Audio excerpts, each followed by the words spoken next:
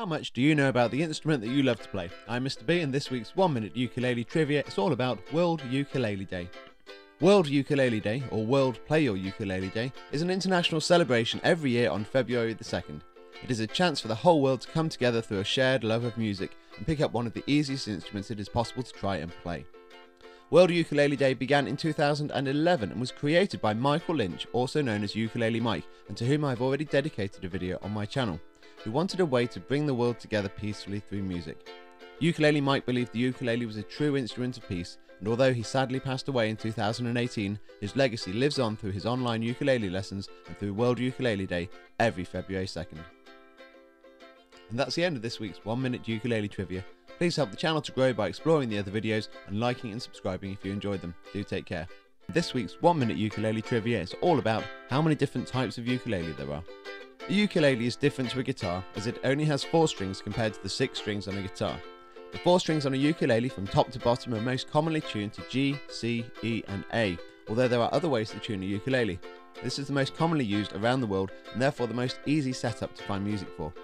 There are multiple types of ukulele: the tiny piccolo or sopranino ukulele, the standard soprano ukulele, the larger concert and tenor ukuleles, and the baritone ukulele. The soprano, concert and tenor are tuned the same way, whilst the piccolo and the baritone ukuleles tuned to D, G, B and E, which is the same as the bottom 4 strings of a guitar. For new players, the soprano is always a good place to start, and once you have mastered the basics, the concert or tenor ukulele is a nice instrument to move on to, with the very high-pitched piccolo and the more guitar-orientated baritone for more specialist players. Certainly, it is always worth remembering that the chords you learn for the soprano, concert or tenor will be different to the ones you would have to learn on the piccolo or baritone. And that's the end of this week's 1 Minute Ukulele Trivia. Please help the channel to grow by exploring the other videos and liking and subscribing if you enjoy them. Do take care. This week's 1 Minute Ukulele Trivia is all about the meaning of mahalo. Many of us enjoy playing mahalo ukuleles. After all, they are affordable, stay in tune and offer a good sound. And no, I'm not sponsored by them. But do we know where the word mahalo comes from? The word is a form of gratitude in the Hawaiian language and basically means thank you. And whilst English is the main language of Hawaii, as it is now an American state, Hawaiian is still an official language there and is a cherished part of Hawaiian identity. Another well-known Hawaiian word is of course aloha, which can mean welcome but can also be used for goodbye or love. Another Hawaiian word is honu, which is the name for the Hawaiian green sea turtle, which is an incredibly beautiful yet sadly endangered creature. And that's the end of this week's 1 Minute Ukulele Trivia. Please help the channel to grow by exploring the other videos and liking and subscribing if you enjoyed them. Do take care. This week's 1 Minute Ukulele Trivia is all about how the ukulele can provide brain training. Learning to play the ukulele can provide emotional and developmental support to Alzheimer's patients and also those with dementia or suffering from the effects of a stroke, according to research. Listening to and learning music has been found to strengthen the memory of Alzheimer's patients, in addition to stabilising their emotions. And as the ukulele is such an easy instrument to pick up, it's a great way for people suffering from these illnesses to access the benefits of music. Music can improve memory functions and mental performance in people experiencing cognitive decline through illnesses such as Alzheimer's.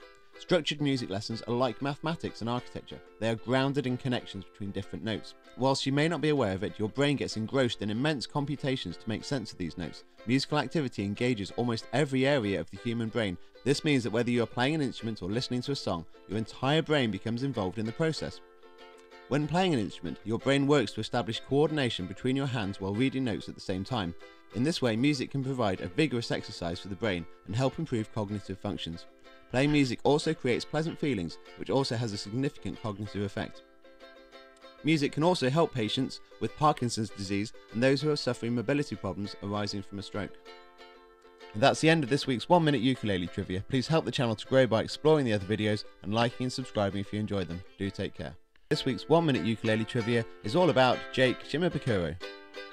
One of the early YouTube videos to go viral was a ukulele cover of George Harrison's famous song Whilst My Guitar Gently Weeps, written and performed by Jake Shimabukuro in 2006 and called simply Ukulele Weeps.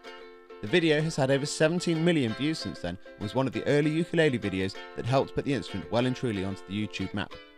It is a wonderful song and performance and is definitely worth a few minutes of your time to have a listen to. And that's the end of this week's 1 Minute Ukulele Trivia. Please help the channel to grow by exploring the other videos and liking and subscribing if you enjoy them. Do take care.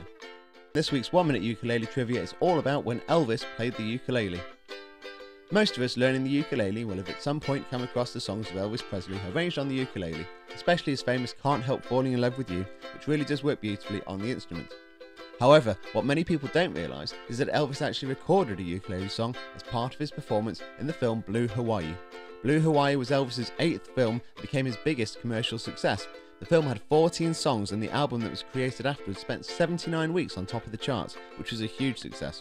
In one of the songs, called Hawaiian Sweetheart, or Kio-Evo, to give it its proper name, Elvis played the song on a ukulele for the film, which was filmed on location in Hawaii. And that's the end of this week's 1 Minute Ukulele Trivia. Please help the channel to grow by exploring the other videos and liking and subscribing if you enjoyed them. Do take care.